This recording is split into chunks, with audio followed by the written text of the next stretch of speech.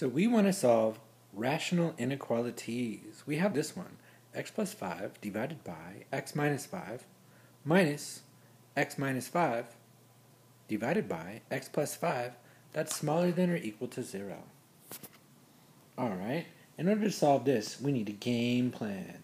A game plan. A game plan. First, you want to find the domain restrictions. That's going to give you the bad zeros.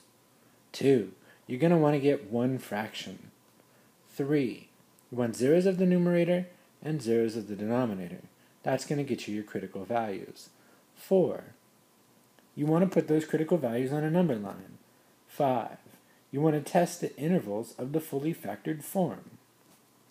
6, you want to choose the appropriate values or intervals. Get started. 1, we want to find the domain restrictions. You can never divide by 0. You can never divide by 0. You can never divide by 0. So, the domain that says that x cannot equal 5 because it would make this denominator 0, or minus 5.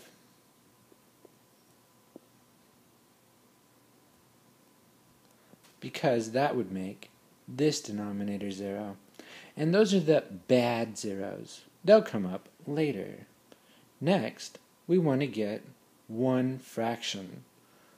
If we're going to get one fraction, we need to get a common denominator. And the common denominator of all my denominators, if I had one, CDs, it's going to be x plus 5 and x minus 5. That's not divided, that's multiplication. I'm just out of room. So we go and we do that. I need to multiply this guy by an x plus 5. I can't do the denominator without also doing the numerator. That's an x plus 5. Alright, and on this one, that's an x minus 5 because I need that to complete my common denominator. And that's an x minus 5. Alright, good stuff. So now what do we have? X plus 5 times x plus 5 is x plus 5 squared. And then minus x minus 5 squared for the same reasons. And that's all over our common denominator of x plus 5. X minus 5. Okay, let me multiply out that numerator. And when I do, I'm going to use dot and dot dot. So this is an x squared plus, this one times that one, double it, 10x plus 25.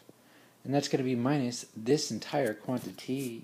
Now I'm multiplying this guy out here, see?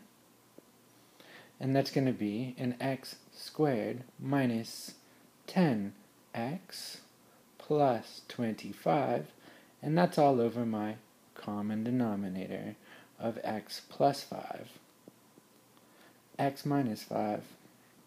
I want to simplify the numerator. I'm going to leave the denominator factored.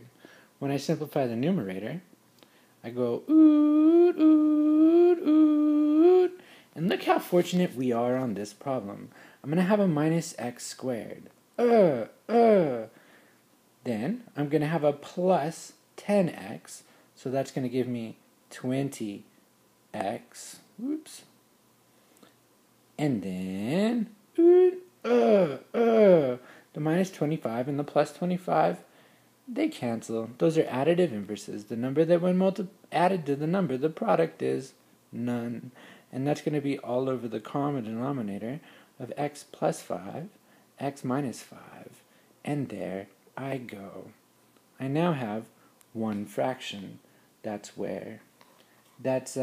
step 2, one fraction. Now we want to get zeros of the numerator and zeros of the denominator. Those are going to be our critical values. So I go and I ask the numerator, 20x, where are you, 0? I divide both sides by 20. And x turns out to be 0. That's my good 0. Now let's look for our bad zeros. Our bad zeros happen when the denominator is equal to 0. So we have x plus 5 times x minus 5. Where are you equal to 0? That happens when x is equal to plus and minus 5. Those were your domain restrictions earlier, and those are going to give you your bad zeros. So now we goes and we put them on a number line. This is step 4. In step 4, we have, boom, minus 5. We have, boom, plus 5. And we have our one good 0 here at 0. We're testing that interval in where? We're testing it right here in 20x divided by x plus 5, x minus 5. And I need to test a value to the left of minus 5. To the left of minus 5 is like minus 10. Then I go and I put it in my fully factored form.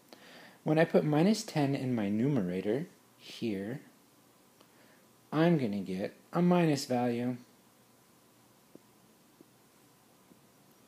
And then when I put minus 10 in my denominator factor here, that's going to get me a minus, because minus 10 plus 5 is a minus 5. I'm not concerned about the actual retail value of the function.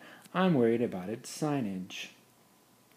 So I put a minus 10 here, and that gives me minus 15, which is still minus. So now I have to ask myself the question, a minus divided by a minus times another minus is going to be minus, because 3 wrongs is still wrong. Now I want to test something in between minus 5 and 0.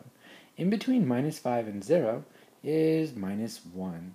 So when I put minus 1 in my numerator here, I'm going to get a minus.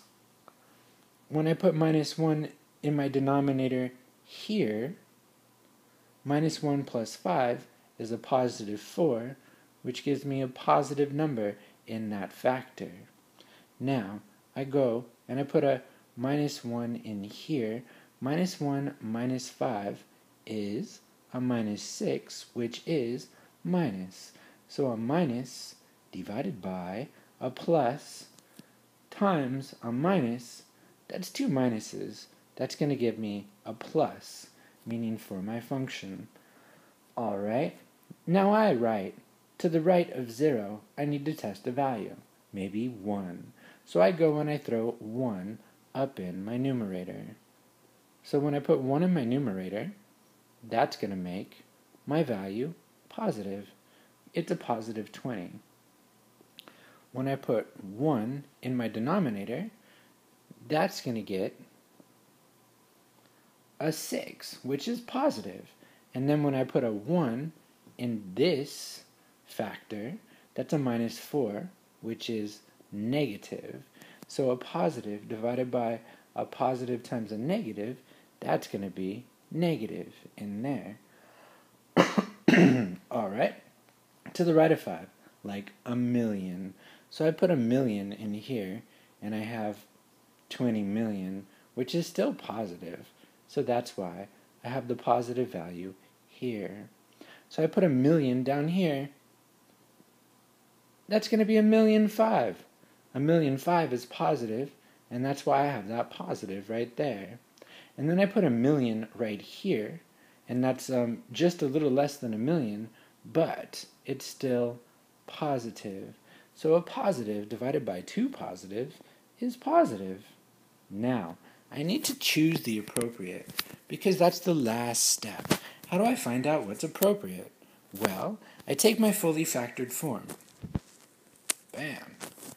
And my fully factored form was 20x divided by x minus 5 times an x plus 5, but this